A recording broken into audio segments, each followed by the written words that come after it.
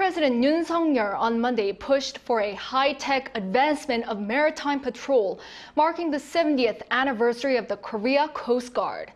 Attending a ceremony held in the western port city of Incheon, Yoon voiced his support for the country's maritime law enforcement, saying that the safety of the waters are vital to South Korea's global trade as a rising sea power.